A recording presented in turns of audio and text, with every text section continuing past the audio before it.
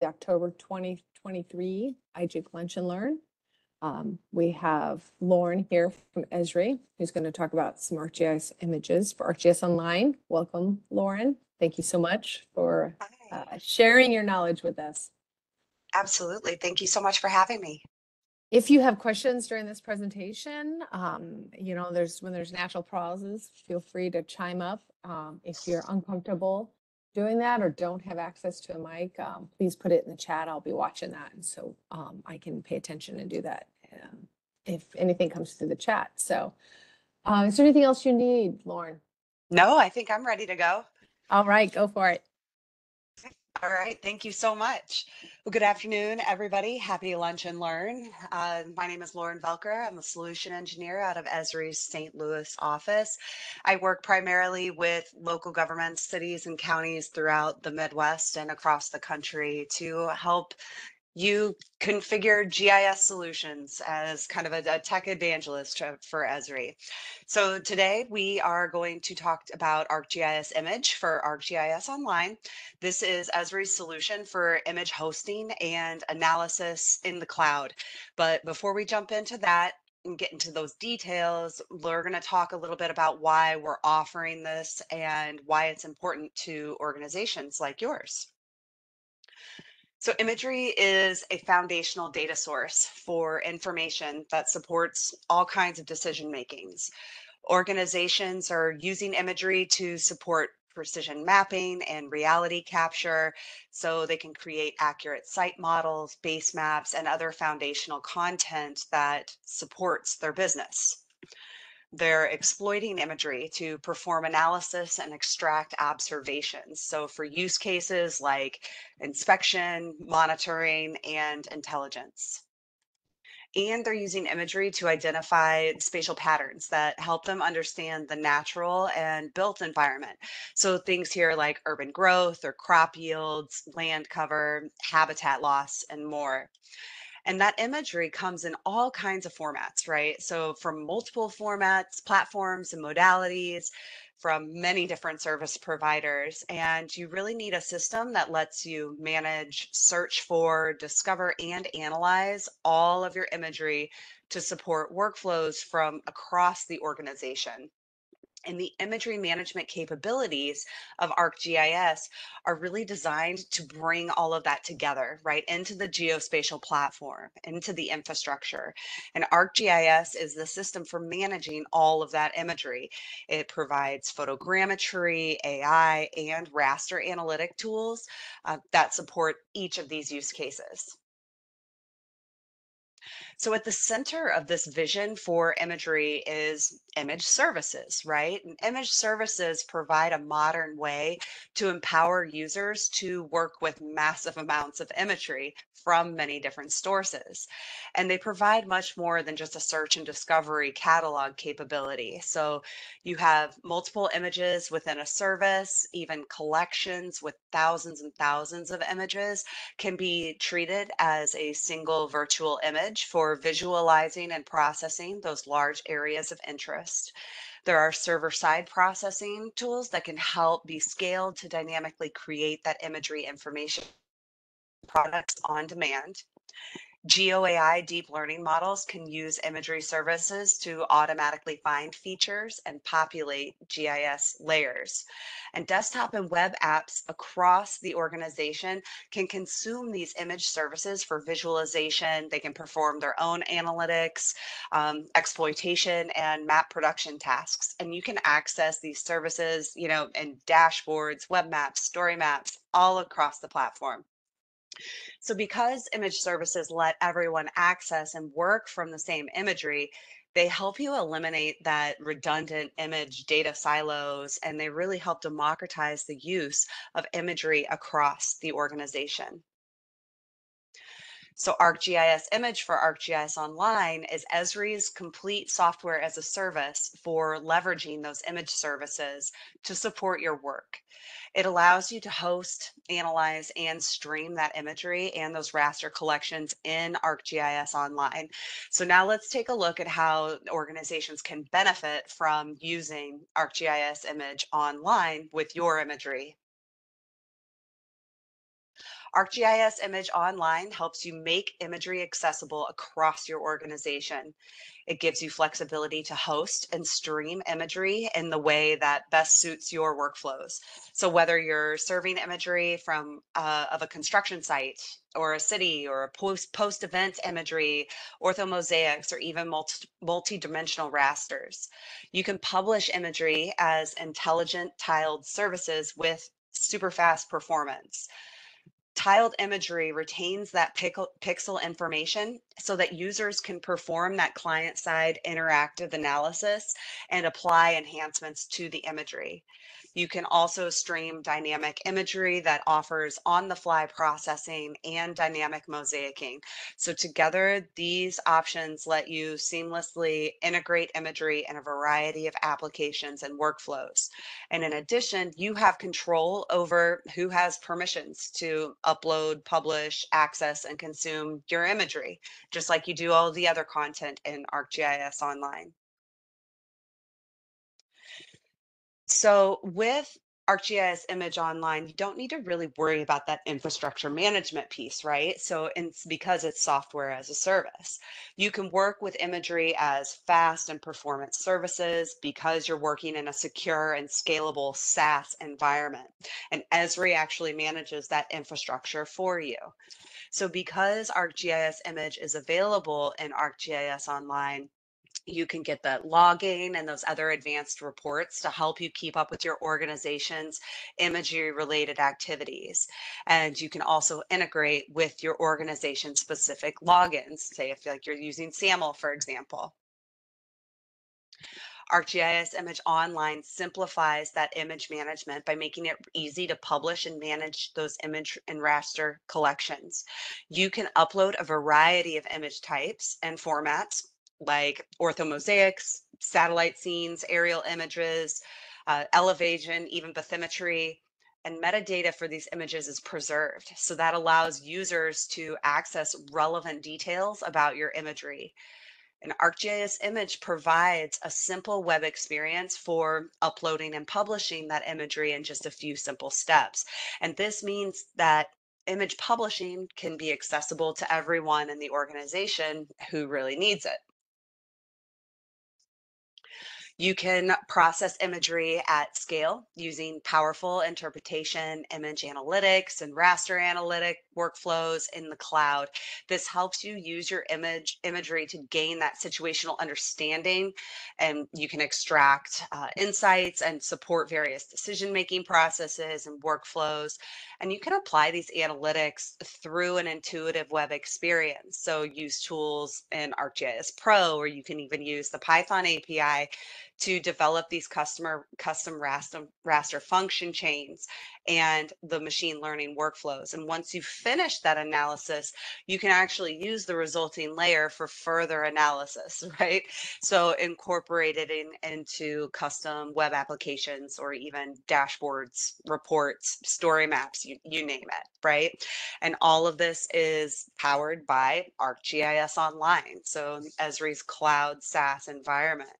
You can do that image processing at scale without needing to acquire and manage the infrastructure that it would take to do this.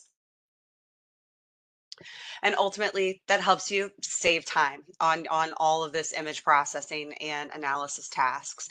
Because this analysis is performed in the cloud, processing scales are it really is it's effortless, right? So these tasks that are used to take hours or days, they can be done a lot faster. So this helps you meet the demands for your customers and complete projects in a timely manner. So with Image Online, you only pay for what you use. You don't need to pay to maintain or own the infrastructure because Esri is managing that for you. And when you host your imagery in ArcGIS Image Online, it's only like one fixed price to store all of that imagery, and then you can access that imagery at no additional cost. So in addition to that, you can allocate budgets to your users to estimate the charge for analysis tasks before it's even performed. So that helps you kind of control those costs. So now that we've described what it is, let's talk about how it works, right? Creating powerful imagery services in ArcGIS Online is an easy 4-step process. Step 1, you want to upload your imagery into ArcGIS Online. And all you need to do this is just add it, navigate to My Content in ArcGIS Online, and then under New Item, choose to add an imagery layer. Step 2 is to select the image service type, whether you want it to be tiled or dynamic. So tiled layers serve original pixel values for client-side visualization and processing, where dynamic imagery layers provide on-the-fly processing and virtual mosaics. And both of these layers can be used as inputs for your raster analytics. Step 3 is to apply those analytics and raster templates to perform you're really transforming that raw imagery into useful information products. And finally, step 4 is to decide who should have permission to access your new image services and stream your imagery to those end users. You can use role-based permissions in ArcGIS Online to define the individuals and groups that can access the imagery, or you can stream it to the entire organization. Because ArcGIS Image is delivered as SaaS, you don't need to worry about that architecture on the back end. Once you've uploaded your imagery and rasters to online, you can access all of the image hosting, the storage, the analytic capabilities in ArcGIS Online. And you can push out imagery to client applications by streaming it as a service from your hosted imagery. It really is pretty as simple as that. So next, let's focus in on one of the most important components of ArcGIS Image Online. So this is finding spatial patterns and using imagery and raster analysis. ArcGIS Image Online lets you build and apply raster functions that transform raw imagery into different types of information products. There are over 150 different functions to choose from that you can chain together into a custom workflow. We'll take a look at these in a little bit. And these workflows can be saved as raster function templates, which can be used and reused and shared throughout your organization. So there's a few key capabilities of raster function templates. So they provide a graphical raster function editing interface on the web, which is really nice, then client-based. They allow you to use simple drag and drop to create raster functions. You can search for pre-built raster function templates or create and share your own and then string those together. And a credit calculator lets you see how many credits will be consumed before you run the process. So this helps you estimate and to control costs. And a lot of these functions will also let you preview the result before you actually run the analysis, which is pretty cool. So if you can see on the screen right in the middle, those raster function templates, it does take on very much the feel of kind of like a model builder or a workflow where you're chaining these items together. It's also been designed to use Geo AI deep learning models to automatically extract features from imagery. So through the Living Atlas of the world, you can access a growing list of models that help you to detect and classify objects like buildings, roads, swimming pools, solar panels, just to name a few. If you haven't seen these, I highly recommend going to check out the Living Atlas for the deep learning packages. They're fascinating. And you simply select the GeoAI model for the features that you want to extract. And behind the scenes, ArcGIS Online Image will spin up multiple GPU processors to handle that extra processing load associated with those deep learning tasks. So this is a really powerful way that ArcGIS Image Online can help modernize your imagery production workflows without needing to invest in your own expensive compute infrastructure. So with that, now that we've covered, we understand what it can do, how it works, let's take a look at the software in action, shall we? Switch over my screen here. All right. All right, it looks like it is showing. Okay. So I want to show you today how to leverage these capabilities. And we're going to do this using content that is hosted in the Living Atlas of the world. And we're going to anticipate the risk that climate change poses to US corn production. So looking at this data, we can see that we've got our Midwest US, and this area produces most of the country's corn. But in these high production counties, high temperatures are really expected to increase about 7 degrees Fahrenheit by 2050. 7 degrees Fahrenheit is unbelievable. That's a lot of degrees. And so really what we're trying to look at now is what is this unprecedented warming going to mean for the future of American corn? So this inquiry can lead you to the Living Atlas, where this question can be answered using data that is readily available in a cloud environment. Through Living Atlas, I can find a wealth of authoritative environmental data to do research on agriculture and climate change. And here, for example, I know I want to start with bioclimate, so I can type that in. So this search yields readily available authoritative climate models and historical data for future predictions, right? And so if I'm interested in max temperature and annual precipitation, wettest month, for example, I can star these and capture these layers as favorites. I can also use the environment filters here and in order to find additional information that I need for my analysis. So if I wanted to look at, for example, elevation and bathymetry or tilted hill shade, let's see. Oh, there it is. It's already starred here for us. So now we have these pieces. We collected our layers, and next I can extract these selected layers and bring them into a web map to perform my analysis. So here, using raster functions under raster analysis, right out of the box, ArcGIS provides more than 150 raster functions to perform advanced analysis like geometric and radiometric connections, mathematical operations, and much more. And I'm not sure why this is hanging. Maybe I needed to refresh my website.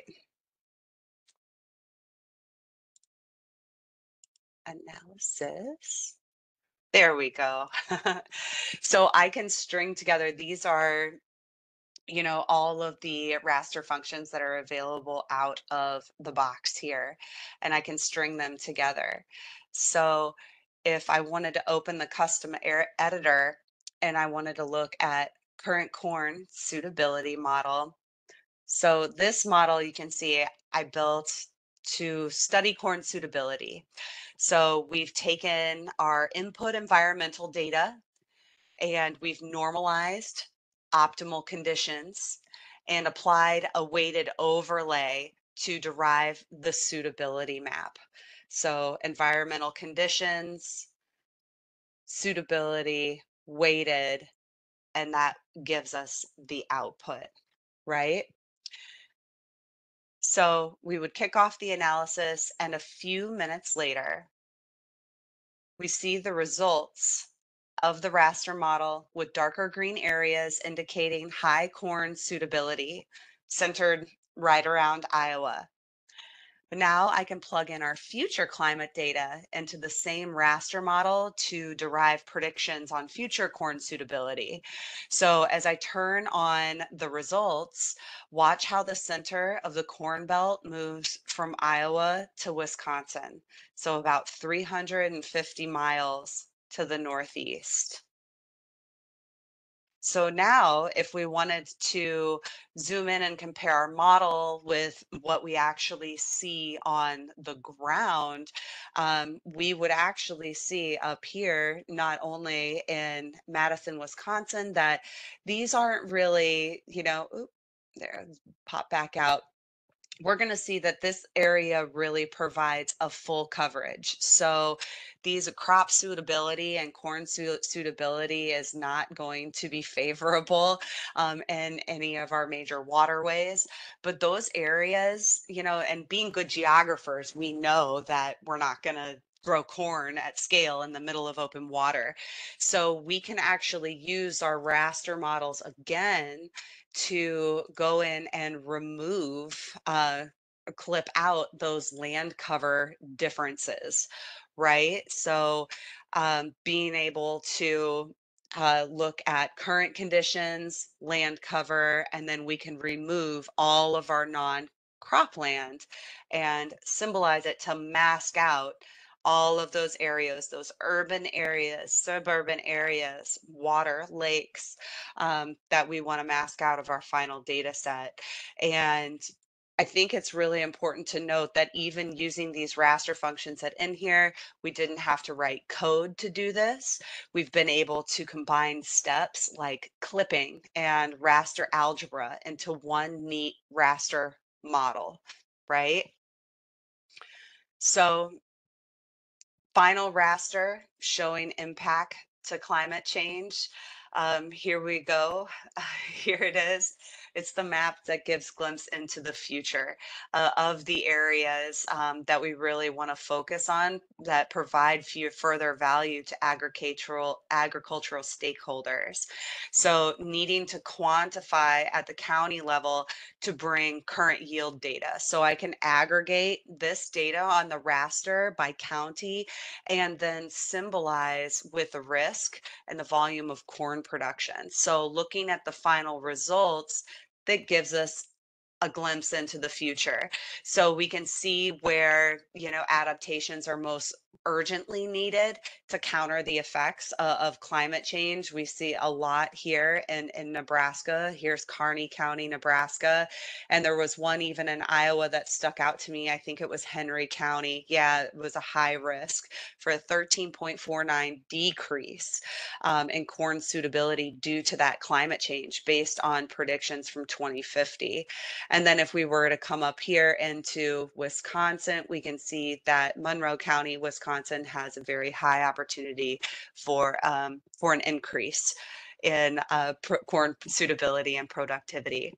So really what I did here is I just performed an at-scale raster analytics in the cloud using readily available living atlas data and ArcGIS Image to get to the right science and dive deep into these really important issues of the future.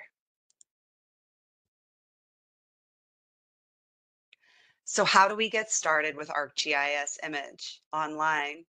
Fortunately, because it's a SaaS offering, there's nothing to set up or install. All you need to do is license ArcGIS image capabilities for users in your organization. There's some pricing information here.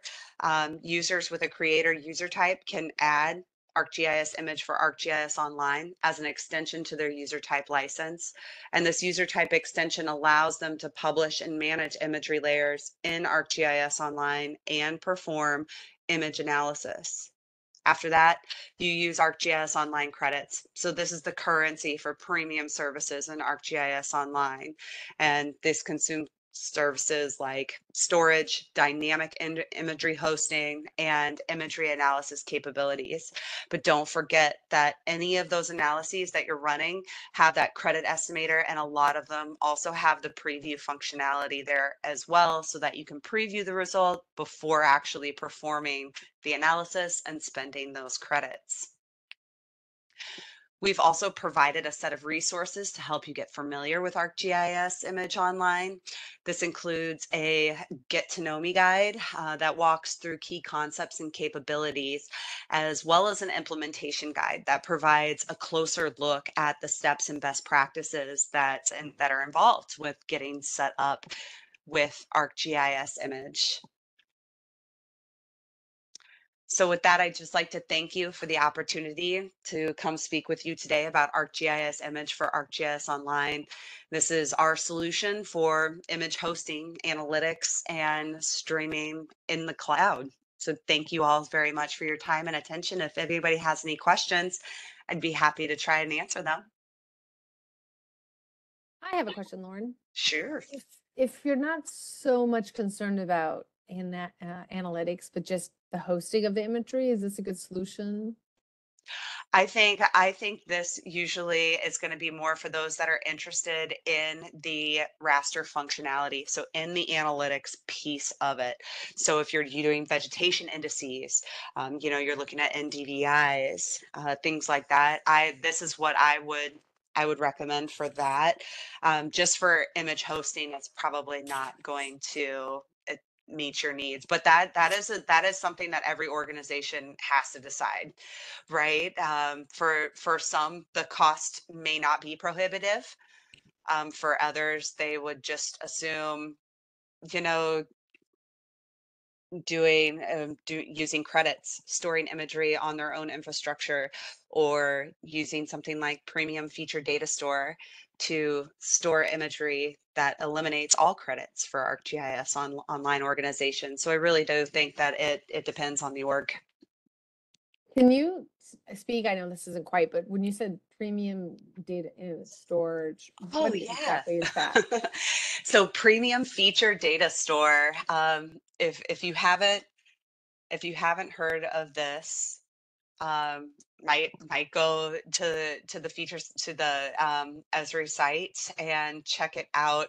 I'm pulling it up now. I'll throw a link in the chat. So really what this does is this augments your ArcGIS Online subscription for your feature data storage. So it also supports, intensive querying, editing, and analysis. And what it does is it ups the feature storage to 1 terabyte of data. And it also provides you with dedicated compute resources and dedicated feature data storage resources. Um, for feature data. I do know organizations that have done premium feature data store to host all of their imagery, including the historical imagery that they use. It's been really very beneficial for them, and actually, it removes all credits and credit usage for ArcGIS Online because you're already using and you're paying for dedicated feature data storage at that point.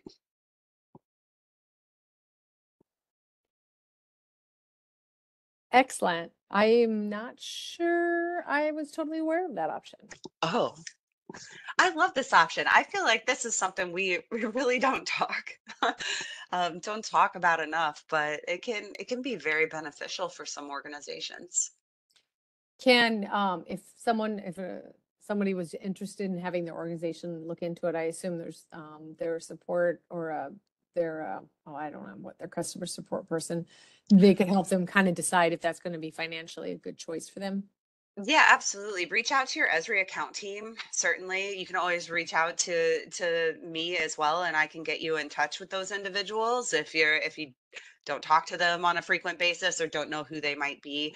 It is also available on our marketplace, so you can purchase it and add it directly to your cart on the website.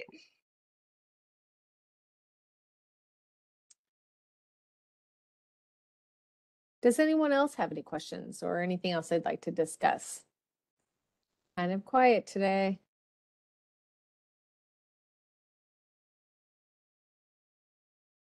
Okay, well, I guess we'll be ending this lunch early. I did want to let everybody know that we are going to be skipping our lunch and learn online for November. There are some GIS Day activities going on at Iowa State. I know of some. I know that the Eastern Iowa is going to have their GIS meeting in November. So with those conflicts and the holiday, we've decided that there's not a good meeting day, so we're going to skip November, but we'll be sending out some information for December's, and then after the beginning of the year. to continue our Lunch and Learn. And as always, you can always find all of our Lunch and Learns recordings on our iJig YouTube channel. And if anyone isn't sure how to get to that, just ping me, let me know, and I'll make sure they can get to it. Thank you so much, Lauren, for sharing that information. Appreciate it very much. Thank you so much, Micah. I'm glad to be here today. I hope everybody has a great GIS day next month. Thanks. Thanks.